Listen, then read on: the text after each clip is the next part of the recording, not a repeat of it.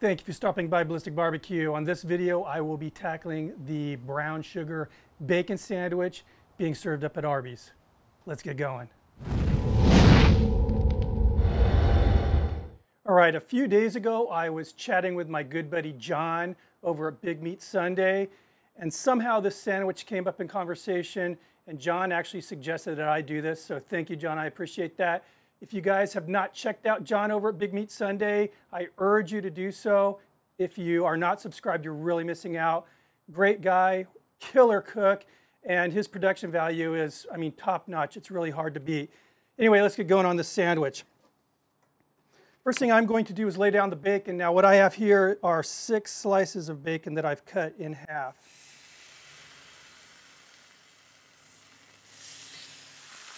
All right, there we go. Now obviously my bacon press is too small for this much bacon, so I'm using a cast iron skillet in an effort to kind of keep these guys as flat as possible. All right, looking good. I'm gonna go ahead and give these guys a flip. All right, now comes the magic. We're gonna sprinkle on some brown sugar. You've seen me do this before on a recent video. All right, while the bacon cooks, what I'm going to do is give a toast to these buns. Now what Arby's uses are King's Hawaiian buns, hamburger buns, and these things are awesome. Nice and sweet, a little buttery flavor, good stuff. Bun has a killer toast on it already. Pull that off, set it aside. All right, bacon is coming along. We're gonna go ahead and flip this. And we are going to hit the other side with a little brown sugar.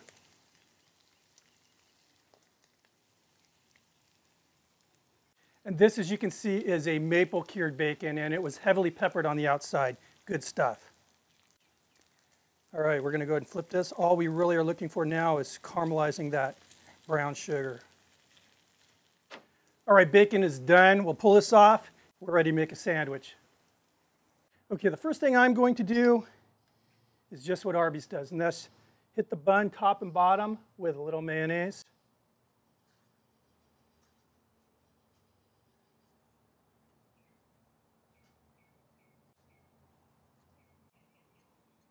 Little green leaf lettuce, 2 nice slices of tomato, and now we're going to pile on that bacon. And now this killer toasted King's Hawaiian hamburger roll. This thing is amazing, smells so good, and it's crazy how just a little brown sugar can make a simple, humble bacon sandwich so sexy.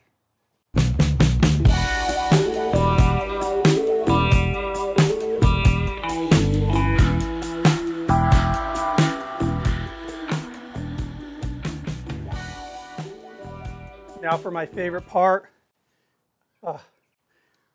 This is a real smile, by the way.